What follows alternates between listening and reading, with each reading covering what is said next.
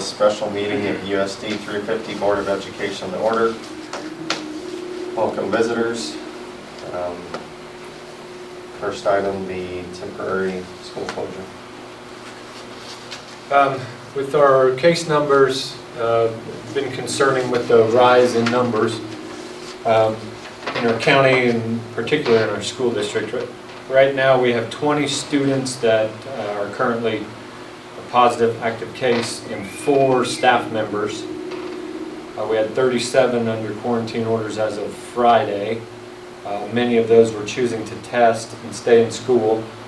Some were not. We have a situation with one of our junior high students that is an athlete that will likely affect nearly the entire football and volleyball team. So that's another 30 to 40 under quarantine orders. And also our kindergarten classrooms are affected now. Those were 2 new cases from the weekend. So that puts us at about 25% of all of our staff and students, either a positive case or under some sort of under quarantine order.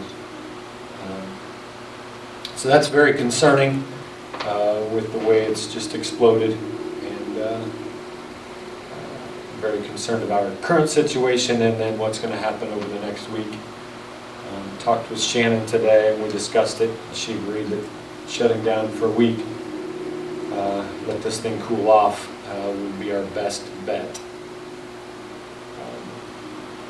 So my recommendation would be to close school for the entire week. No school, no activities.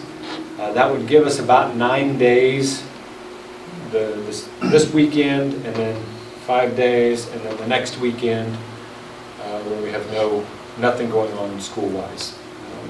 We can't control what goes on outside of our walls, but we did have a cross-country meet Saturday, so there would be a handful that would be a full 9 days there, but Shannon was comfortable with that time frame of, at least from the school spread, being able to nix that for the time being.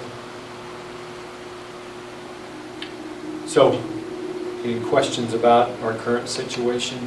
So all the classes, it's going to be Zoom classes? Or No, nothing? nothing. Nothing. It'll just be like a snow day. We're going to make it these days later? We have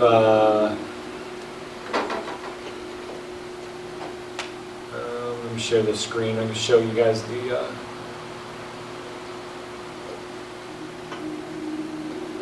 calendar. The numbers, we figure this is pretty darn close. This is the extra number of hours that we have for that's above the minimum for the school year required by the state.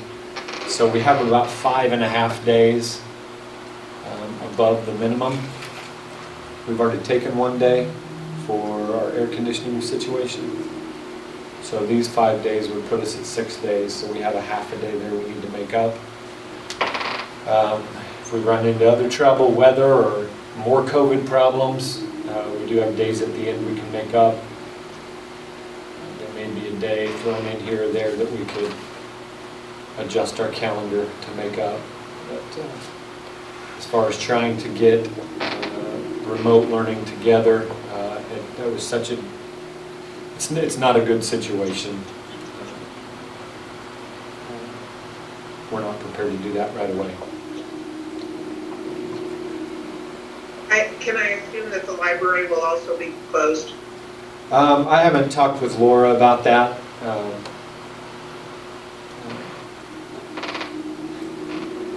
Typically when we close school, the library is closed, but that's usually because there's weather and people can't get here.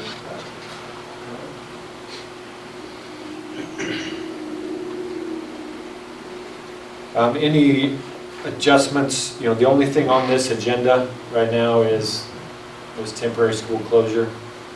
So any adjustments to our COVID protocols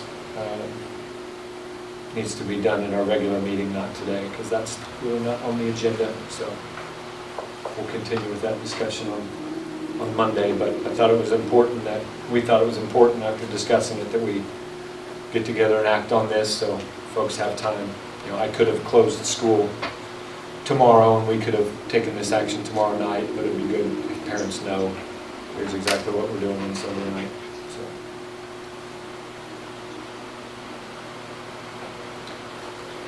I think it's a good idea. Great. It's not something we want to do, and I understand it's a hardship on our families, but we have to do this, in my opinion. So that's my recommendation, close school, all school activities will resume on September 20th. And we would have some staff in the building, custodial staff, office staff.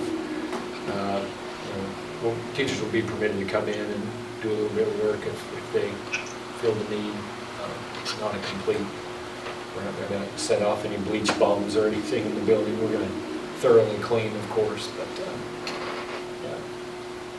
Buses too. The concentration of 400 people in our building every day is what we need to mitigate. Substitutes, how short?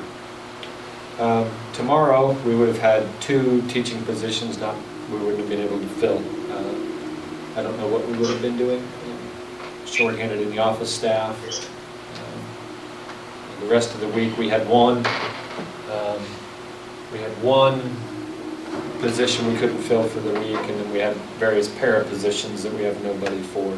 So that also complicates things, trying to fill those spots. So with the addition of that, getting short on people, it's going to get worse.